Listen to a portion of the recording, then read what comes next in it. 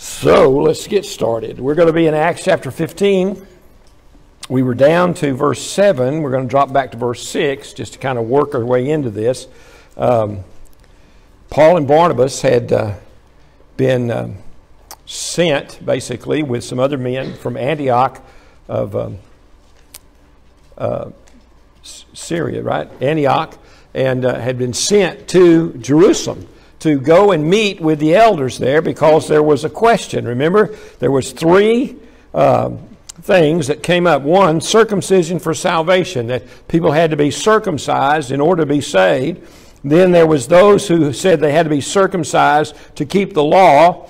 And then there were those that said, why do we need circumcision at all? And so this was the argument that was being carried out there. Now, verse 6 says, and the apostles and elders came together for to consider this matter. So this is it wasn't a church vote. It was asking those in leadership, those they trusted as elders and apostles, to make a decision, a doctrinal decision. Remember, they didn't have this book at that time. They had portions of it, but this was not completed at that time. Paul hadn't even written any of his books of the Bible yet. So understand, they are without the instruction book. But they have the one who gives instruction, who is the Holy Spirit. Amen? And so they could trust Him. And they put their trust in those leaders to make good decisions. They knew as elders or as apostles that they had the ear of God. And so they said, go ask them what they think. And so they come together as a group and they begin to consider this matter. Verse 7, and when there had been much disputing, Peter rose up and said unto them. Now, they were looking for an answer. The disputing, I don't think, was yelling at each other. I don't think it was taking sides. I think they were sharing with each other what their thoughts were. And it was a dispute, yes, in the sense of there were those who believed strongly one way and others believed strongly the other way. But as I see this play out, I believe these folks had the right heart attitude as they came to this meeting. They wanted the right answer. It wasn't they wanted their answer. They wanted the right answer. They wanted to make sure that what they had heard or what they believed was the right thing. And even though they had strong feelings about one or the other, excuse me, they had you're going to see this as it plays out. They had a heart to know what God wanted them to do. And they hadn't come there to fight to the point of a division. You know, if you don't believe like we do, we're leaving and you can just have this thing. No, that wasn't what happened at all. In fact, it's really interesting how this all came. And I'm going to tell you, when there's disputes in a church, that's the way we should come. We should come with an attitude, let's find the best answer. Let's look for the best answer. And then let's agree to live by that answer. It's not my way or the highway. It's the best answer. So here's what happens. Peter, of course, is one of the main apostles, as we know. So Peter has listened to all the different arguments. And so he starts out and he says, men and brethren, you know how that at a good while ago God made choice among us that the Gentiles by my mouth should hear the word of the gospel and believe. Do you know what he's referring to there? What? Cornelius. That's exactly right. He's referring to Cornelius. The fact that the sheet came down, the Lord says, take and eat. And he said, I don't eat anything unclean. And he said, there was something special took place there. And we need to think about that. So argument number one is that according to God's work in the past, when God saved Cornelius and his home, it was without circumcision. You go back and read Acts chapter 10. Peter didn't say, well, I'll be glad to lead you to Christ, but first you're going to have to be circumcised. It didn't happen. Peter's preaching and they get saved. And that's the way it worked. And they received the Holy Spirit. So argument number one was remember back these Gentiles, how they got saved. Verse 8 goes on, and God, which knoweth the hearts, bear them witness, giving them the Holy Ghost, even as He did unto us. So the second argument is this, that at their salvation, they received the Holy Spirit, just as the circumcised Jews, even though they were not circumcised. Pretty good argument going here, don't you think? I mean, he's making a pretty good case. I'm sitting here thinking, all right, I came here thinking, well, circumcision is important because it's part of my history. And, we believe in that stuff. And so, that needs to be important. That needs to be included in what we do. And Peter said, I said, wait a minute. That's not what God says. It's not what God did. Now I'm having to rethink the way I think. Now then, excuse me, verse 9. And put no difference between us being the Jews, the circumcised, and them, the uncircumcised, purifying their hearts by faith.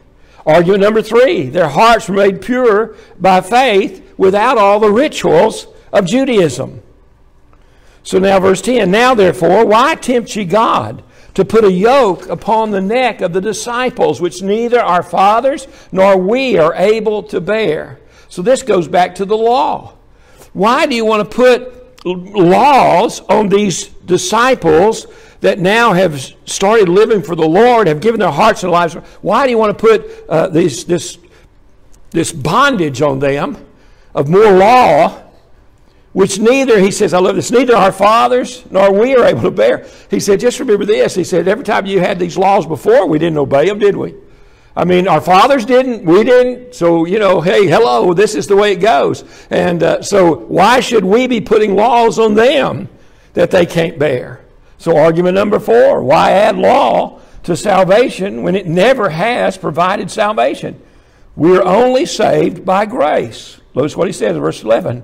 But we believe that through the grace of the Lord Jesus Christ we shall be saved even as they. So Peter's, can't you almost sense that their mouths are being shut? Can't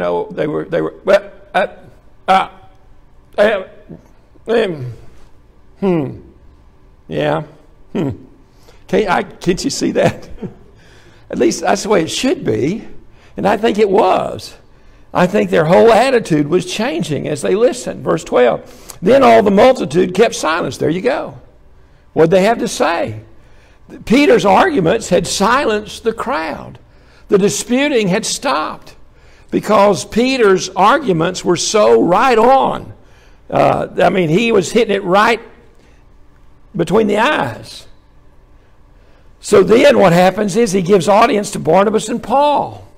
Why? Declaring what miracles and wonders God had wrought among the Gentiles by them. Let's see what Paul and Barnabas, let's hear what they have to say. They've been up around the Gentiles. They've been witnessing and starting churches. Let's hear what they have to say. They've been on these missionary trips. Let's see what they have to say. What kind of miracles and wonders have God done among the Gentiles before you write them off, trying to make them into Jews? So the argument of 5 is the fact of miracles and wonders that prove salvation by grace. The signs and wonders were a confirmation of the message of the apostles. So they're going to listen to what they have to say. And after they had held their peace, so there was no answer after these arguments, James answered. Now let's talk about who that is. Now one of the Jameses has been killed by Herod, right? So that's not the James we're talking about. It's the other James. But we need to find out which one that is, right? Well, the first one that was killed is James, the brother of John. He's one of the sons of Zebedee. This James was called James the Less. I don't know why, but he was called James the Less. He's actually a half-brother of Jesus. And he wrote the book of James. And he was the pastor. We feel like he was the pastor of the church at Jerusalem. He was the main or the head pastor, the lead pastor for the church at Jerusalem. So he carried a little clout too, didn't he? So here's James now, and he stands up. After Paul and Barnabas had finished telling about all their exploits and how the Gentiles were being saved and they weren't being circumcised, but he continues. And so now he says, men and brethren, hearken unto me.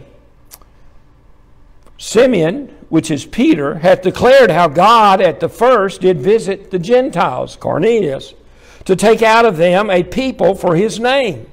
And to this agree the words of the prophets. So now then, he's going to go back to the Old Testament, the scriptures that they have, and he said the prophets of old talked about this very thing, that the Gentiles were going to be saved.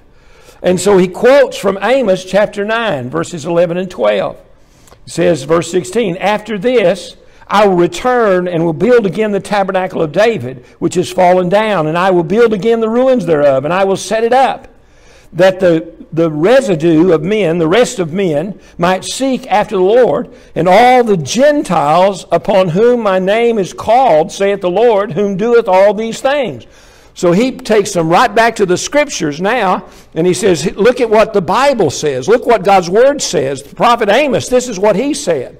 He said, whenever God comes to rebuild the earth, and he's ready to set up his millennial kingdom, notice this, he said that the rest of the men might seek after the Lord, and all the Gentiles. In the Old Testament, prophecy proves the Gentiles will be saved without having to be proselyted into Judaism. They are the ones who upon whom my name is called. He didn't say they became Jews. He said they called upon my name. And that's what we find in the New Testament, isn't it? Those who call upon the name of the Lord shall be saved. Isn't that what it says? And that's exactly what James is talking about here, and what Amos was talking about in his prophecy. I'm sure this was confusing. I just finished Amos, and I'm sure this might have been confusing to Amos as he talks about the Gentiles. But because he's a Jew from Judea going to Israel to preach to them about the coming Messiah, and then God in this inspiration of the Scripture, the Holy Spirit prompts him to add about these Gentiles. I just have a feeling that maybe as a Jewish prophet, he might have stumbled at his words a little bit when he first said that. But he got it out. The Gentiles, whom my name is called, that salvation without works, saith the Lord, who doeth all these things.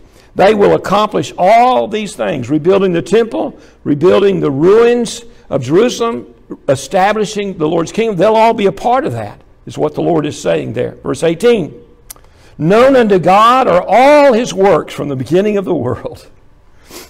That's a great place to go for... right here, I got it. For any preacher, the sovereignty of God. I love the sovereignty of God. I love the fact that God's in control of everything. Amen. Whenever things are going bad and I can't figure out anything else, I always go back to the sovereignty of God. I go back, well, God's still in charge. God's still on the throne.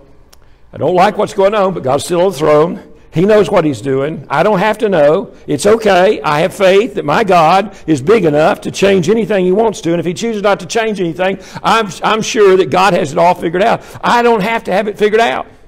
And that's what he says. Known unto God are all his works from the beginning of the world. God hasn't made a mistake. God didn't make a mistake in the Gentiles being saved. God didn't make a mistake in overriding the circumcision that was so important to the Jews. God hasn't made a mistake with Paul and Barnabas going to the Gentiles. God has not made a mistake. He's still in control. Now then, verse 19. Wherefore, when you see the word wherefore or therefore, what's it saying? Based upon what we've just learned, based upon what you've just heard, my sentence is that we trouble not them which from among the Gentiles are turned to God. These are those that are saved. Why would we trouble them with a bunch of rules and regulations from us to them who have been saved? New Christians beginning to walk with the Lord, excited. Gentiles. The Gentiles, of course, were the heathens. They were idol worshipers. They didn't know the one true God. And now all of a sudden they know the one true God, and he's their Savior. And they're excited over their salvation. And all of a sudden you want to come along and put a bunch of rules on them? Now, I'll be honest with you. New Christians like rules. Do you know that? New Christians like rules because they can weigh out, or they can see their spirituality with the rules. If you give me a rule and I obey it, then that means I'm spiritual. I've got this going in the right direction. But true spirituality comes when you don't have to have the rules and you live right. Amen? That's where true spirituality is. And so here he says, let's not trouble them, which are Gentiles. After hearing the discussion and the arguments of Peter, Paul, Barnabas, He provides the godly wisdom of leadership, the counsel to a decision. Wherefore, he says, this is my sentence, this is my decision. Now then, so what should we do, James? But that we write unto them, the Gentiles, that one, they abstain from pollution of idols. That's what they came out of. Don't go back to what you came out of. Don't go back to worshiping idols. That's good advice. And from fornication. That's good advice for the Jew or the Gentile. Amen? That's good advice for a Christian. Don't go back to that old fornication. Don't go back to sexual sins. Number 3, from things strangled and from blood. Again, these are things that as Christians, so that they maintain their witness, to stay away from these things. These were things that would paganize the church if they brought them into the church. We should Christianize the pagan and not the other way around. Amen. Don't bring the world into the church. Don't bring the lostness into the church. Carry the church to the lost. That's what we're to do. By Christian Gentiles abiding to these, it would help it not to be offensive to these Jewish Christians. They are brothers with the Jewish Christians as well as the Gentile Christians. They are combined. He says, and Moses of old time hath in every city them that preach him, the law of Moses, being read in the synagogues every Sabbath day. So they're going to hear the law. They're going to get that. But let's not put any more bondage on them. So James says, let's issue this letter. Now verse 22. Then pleased it the apostles and elders with the whole church. These were the people that were disputing earlier. I tell you, church is a great place for us to be able to share ideas. But when it comes to the place of division, we've moved way too far from where God would want us to go. There's nothing wrong with sharing our opinions and our thoughts. Nothing wrong with sharing our ideas. Nothing wrong with disputing in that sense. But in the end, we come together as a whole. Amen. We're a family, amen? I've said this before. Families don't always get along. I have 4 brothers. I had 2 older brothers and 1 younger brother. And I'm going to tell you, we didn't always get along. My older brothers didn't want anything to do with us younger brothers. But we were still brothers. My little brother, I didn't want anything to do with him. He was my little brother. I didn't want him tagging along. But he was still my brother. At the end of the day, when we sat around the kitchen table to eat supper, we were one. And I'll tell you what, when you're in a church, you're a part of a family. We may not always agree, but you know what? It doesn't mean we ought to run off and leave. It doesn't mean we ought to divide and split. It means we ought to work together. Find the common cause, to find the common denominator that makes us work together as one. That's what God wants. That's the witness the church should have in the world today. It's a shame the church doesn't have that witness. Most churches are known for their fighting, you know, especially little old country churches. They get a bad rap because everybody around them knows what's going on in the church. You know, it's amazing how many people know what's happening at Riverside Baptist Church. But we got to stay together as a church family. I tell you, we've right now with all our folks split out, and we don't get to see all of them all the time. Listen, they're still family. Amen. They're still part of us, and we still love them. And hopefully they'll be back with us before long. But that's part of being a family. The whole church. So this then pleased it the apostles and elders with the whole church to send chosen men of their own company. That was to provide confirmation to the decision that was being made. They were going to be sent back to the church at Antioch with Paul and Barnabas, namely Judas, surnamed Barsabas, and Silas. Now, we know something about Silas because Silas has become Paul's running mate in the next missionary journey. But Judas, or Barsabas, this is all we know about him. And that's okay, isn't it?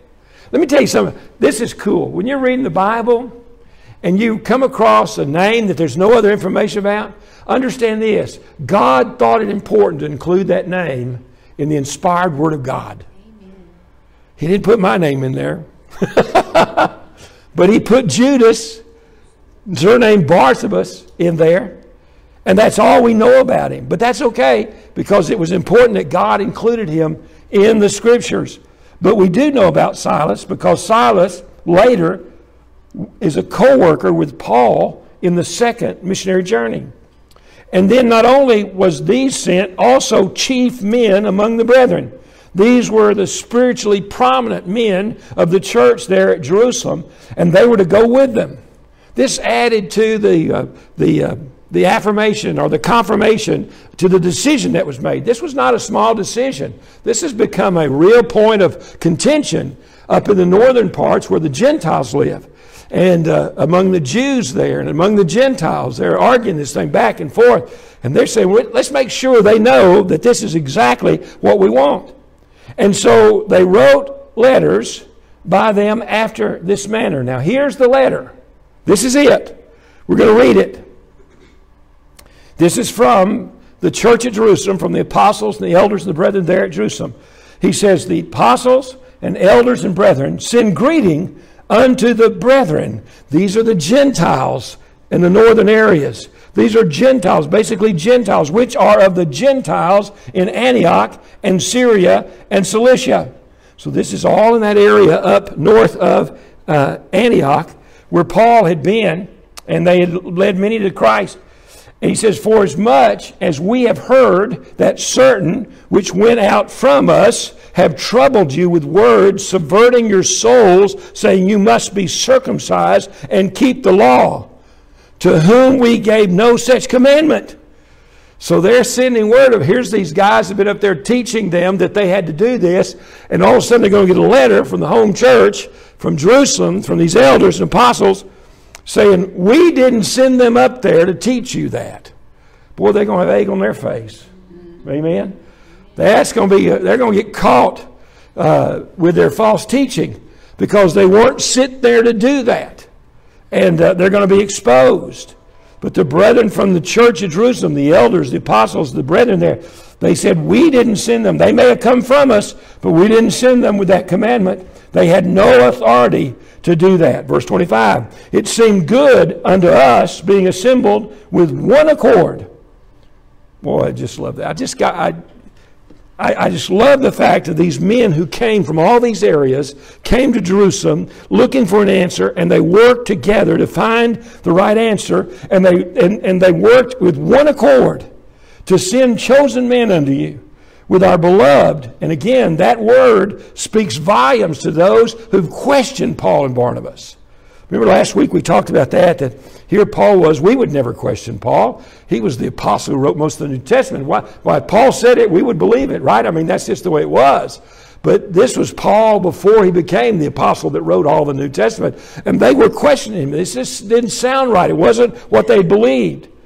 But here they attached beloved to Barnabas and Paul. They're talking about, these are men that we honor. Verse 26.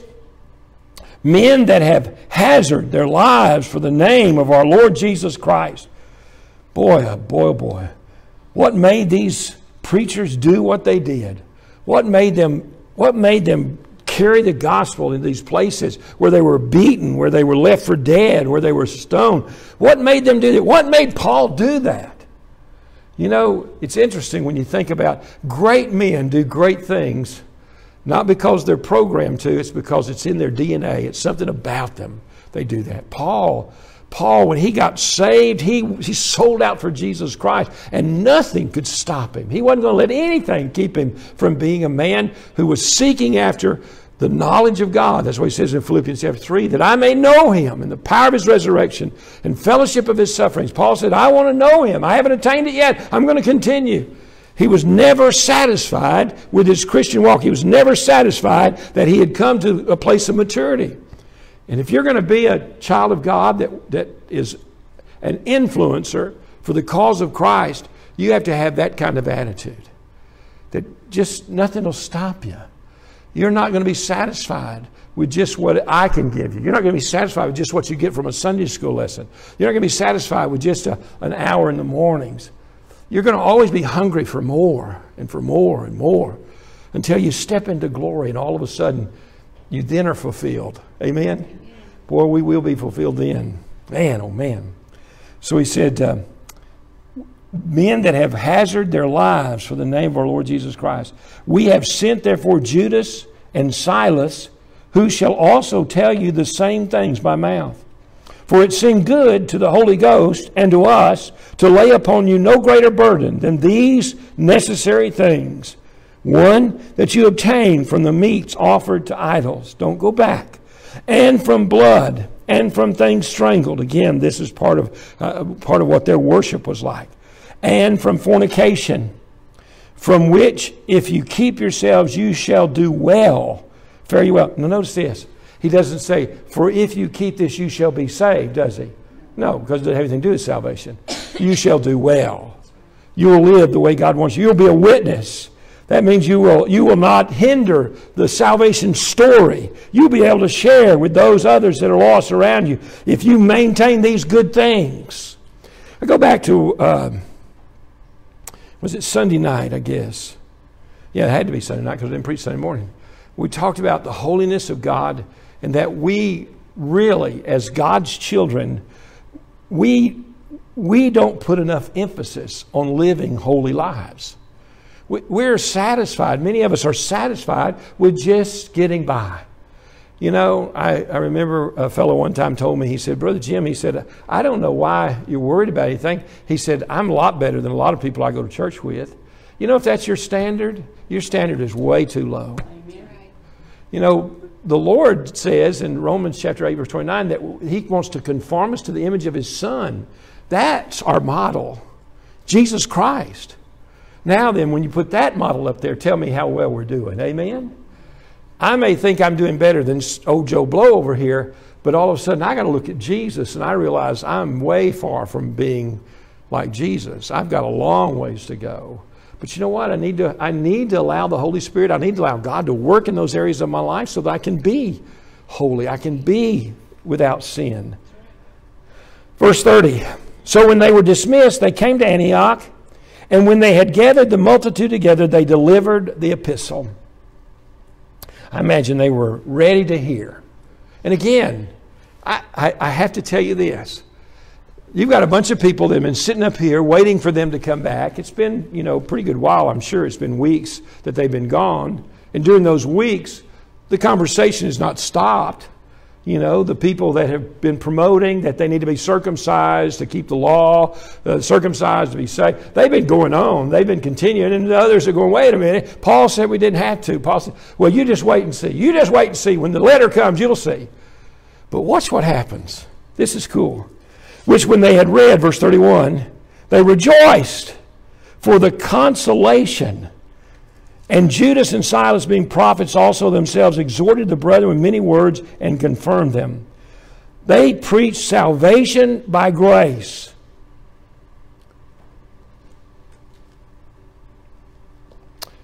And salvation by grace frees the spirit of man to worship and to rejoice freely. And that's what happens here. Whenever they said, it's not about the law. It's not about circumcision. It's not about keeping the law. It's the fact that you're saved by grace.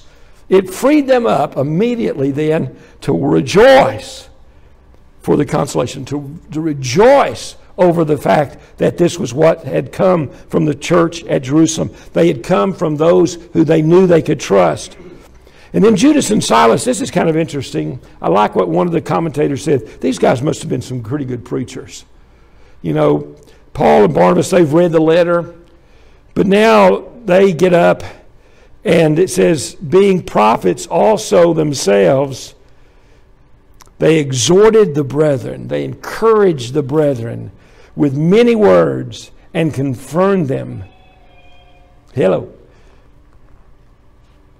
You are saved by grace, they would preach. I think it'd been interesting to hear the message, the sermon they preached. It probably was a simple salvation message that just spoke of the truth of our salvation by grace and not works. And after they tarried there a space, they were let go in peace from the brethren unto the apostles. In peace. There was no more fighting. There wasn't any somebody saying, well, I'll tell you what, you don't believe like me. I'll tell you this, what I'm... No, it wasn't any of that stuff. They let them go in peace, and they went back to Jerusalem. Notwithstanding, it pleased Silas to abide there still. So Silas then stays. He liked what he saw. Amen. Silas had come from Jerusalem. He'd come from the Jews and from what had happened at Jerusalem, which was exciting stuff. I mean, he just came out of Pentecost. The church has been growing and lots of people are getting saved and things are happening. Of course, there's a lot of persecution going on there too. But now he comes up north and there's a new kind of evangelism going on because it's to the Gentiles. They don't have to deal with, well, what about circumcision? Don't have to deal with that. Don't have to. It's just a matter of sharing the gospel with them, and they're getting saved. And old Silas says, man, I want some more of this. I want to hear some more of this. I want to be a part of this. And so he decides to stay. Paul also and Barnabas continued to Antioch, teaching and preaching the word of the Lord. Hey, I want to ask you a question. I need your response. Y'all been sitting here kind of quiet, and I'm not getting a lot of amens out of you. So let me get you to participate for a second. Teaching and preaching the Word of God. What's the difference? Nothing? Spelling. Huh? The spelling. The spelling? Teaching and preaching. Preaching salvation. Teaching is teaching the Scripture. Amen. Preaching can be topical. Yeah. Preaching can be topical. Teaching would be word. Word. The word. Amen. With teaching, the audience can participate. All right. Teaching, they can participate. Preaching, usually you're quiet. Preaching is evangelistic. Preaching is evangelistic. Amen. Usually is. All right. Let me... I feel like I'm a preacher teacher. I feel like I do both. Yes. And I when I on Sunday mornings is different than Sunday night and Wednesday night, isn't it? Right. What's the difference? You're preaching. Yeah. I do what? You're preaching for a certain... I don't let you talk back. You're looking for a certain response when you preach. Preach. Yeah. That's true. That's true. I thought that you're looking for a certain response. But there's a difference. I know that for me, preparation for preaching is extensive. It really takes a lot of time for me to put together a sermon. I've got to read a text, and I've got to decide. I've got to feel what, or I have to not feel, but I have to see the outline that God has there for us, and then I have to put it in some kind of format to where I can expound upon those particular texts. When I'm teaching, I'm just taking you through the Scriptures. I'm just giving you what's there, and I'm just kind of laying out some things for you to think about. But there's a complete difference. I love them both, but I really like teaching. I like preaching. It's a little more work, it seems like, than teaching, but because I'm looking for an outline. I'm always looking for an outline. Whereas when I'm teaching, it's just taking the Word of God and just giving it. I like the idea that James said, preaching tends to be more evangelistic. It tends to be, and like Jasmine said, we're looking for a particular response. There's a response that we're looking for. It's crazy, though, when you preach, you hardly ever get the response. It's always different than what you planned. I prepare a message, and I'm thinking, boy, this will be great for somebody that really needs to learn how to pray. And then people come out of the back of the church, and they go, preacher, you saved my marriage this morning. I didn't even preach on marriage, you know. You go, but again, isn't that what the Word of God is? It's live and living, and it's important. And I think that's why I like the teaching part of it, because it really lets us let the Word of God just speak to us. I love that too, you know. It's not so much the other. Preaching and teaching, I think there is a bit of a difference, but they were doing both, and that's what God has called us to do, to preach and to teach the Word of God. And hopefully every church is doing that. That's what we need to be doing. We need to work at that to make sure we are doing that. So you preach and teach the Word of God. And see how they do. Every city. No, I'm sorry. Where am I at? Teaching and preaching, verse 35, the Word of the Lord. with many others also. So it wasn't just Paul and Barnabas. There was a bunch of them. Boy, they must have had a preaching meeting up there, you know. In verse 36, and some days after Paul said unto Barnabas, let us go again and visit our brethren in every city. So this is the beginning of the second missionary journey. This is the thought process. Paul says, I need to go check on these guys. I want to go check up on them and see how they're doing, plus reach some other areas.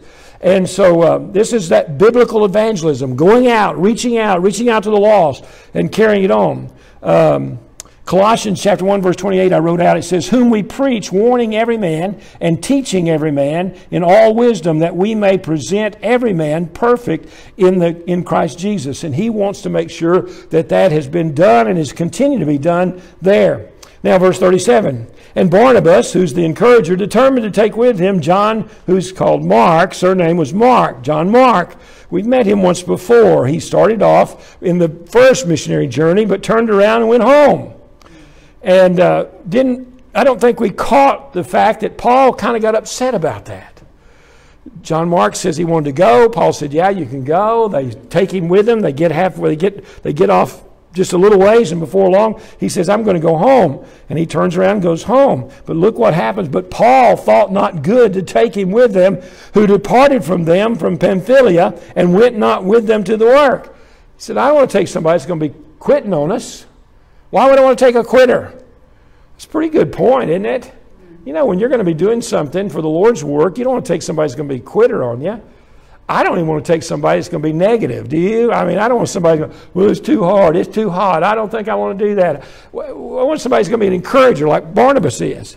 But Barnabas wants to bring him, and he's related to Mark, we found out. He's either a nephew or he's related somehow to him.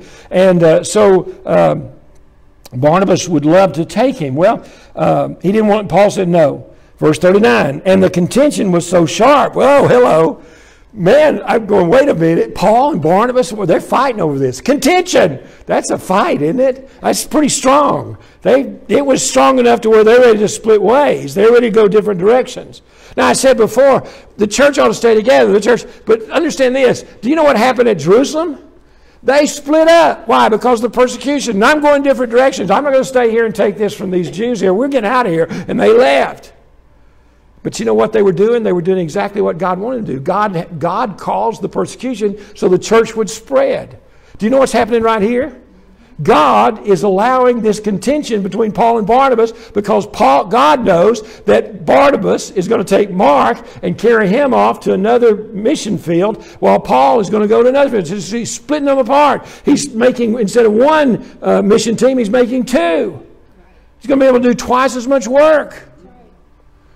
There's nothing wrong with splitting every once in a while. Sunday school classes. Yeah. Sometimes it's a good thing because then you can cover twice as much, do twice as much. And this is what's going to happen here. Watch and see what happens. And the contention was very sharp. Who was right? Who did God, who is God, who's on God's side? Well, between them that they departed asunder, they split up. One from the other. Two new teams covering twice as much territory. And so Barnabas took Mark and sailed unto Cyprus. Now wait a minute. If you go back and look at the first missionary journey, where was the first place they went? Cyprus. Cyprus. So Paul says, let's go back and see the brethren. And guess where Paul was planning probably to go? Cyprus. But Barnabas says, come on, Mark, we're going to Cyprus. Paul's going, wait, that's where we were going. Nanny, nanny, boo, boo, you know. And here they go. So I think the split takes place because God wants Paul to move to another area. He's taking Barnabas and Mark. And we know, listen, let me just finish the story. We won't find it here. But we know that in the end of Paul's life, he calls for Mark because he said he's an encouragement to him. There was a rift at this point, but it's healed sometime during the ministry that Paul does and Mark does. And there's a coming together, and they come back together. And Mark becomes valuable to Paul as a co-laborer with Paul. Now then, where am I at? 40, thank you. And Paul chose Silas, the prophet, a Jew, a Roman citizen, by the way. Same beliefs as Paul. I'm trying to read my writing. Confirmed salvation of the Gentiles. He was sent to do that. And so he was a right fit, and he departed, being recommended by the brethren unto the grace of God. Well, sure he was. They're sending him off again. They like what they heard from the mission conference they had. They liked what they heard. It sounds great. And now that they've got the go-ahead from the church at Jerusalem to win these Gentiles to Christ and not worry about their circumcision, they said, man, let's send them out again. Let's go get some more. And so they send them out. The brethren do there, verse 41, and he went through Syria and Cilicia, confirming the churches. So he went the northern route. He didn't go to Cyprus, but he went up the northern route. And this is where he goes into his starting of his second missionary journey. And we'll pick up that Acts chapter 16. Acts chapter 16. Ooh, it's good stuff. All right. Any question, comment, or thought? No? How did Jesus have a half-brother? Well, because Jesus was born of God Mary, Oh, that's why. and they were born of Joseph and Mary. So that's why it says half-brother. When you asked that, I had that, wait a minute. Wasn't expecting that. Yeah, half-brother. All right, anybody else? Good question. There's no bad question. There can be bad answers because I'm giving them, but good questions. All right, well then let's stand, be dismissed with a word of prayer. Make sure and clean your spot as we go, and we'll meet together Sunday. Choir practice after the service. Brother Jim is taking over. If you sing in the choir, please come and encourage him by coming and being a part of that. I think that you'll be pleasantly surprised at his abilities, and I think he's going to do a great job, but he can't do it if he doesn't have a choir. And so I told him, I said, you may have a quartet, but we'll call it a choir. But if you'll stay. Huh? That's social distancing. Yeah, social distancing. So, but please stay and help if you're in the choir, and we'll have a great time. That'd be great to have a choir Sunday, right? We're going to have a choir Sunday? Yep. Yeah, cool. That'd be awesome. Amen. Well, let's pray then, okay? Father, thank you again for this day. I pray, Lord, you'll bless now the things we've heard. Let us, Father, be excited over the opportunities you give us every day to be a witness, to be a encourager, to be, Father, just an ambassador for you wherever we are. Thank you, Lord, for our church. I pray, Father, for all of our church family that you'll bring us back together soon and that we'll be able to function together the way we were before and reaching people and loving on our kids and doing all the things we do. We love you in Jesus' name. Amen. Don't forget, next Wednesday we're having the children's program. So that's next Wednesday.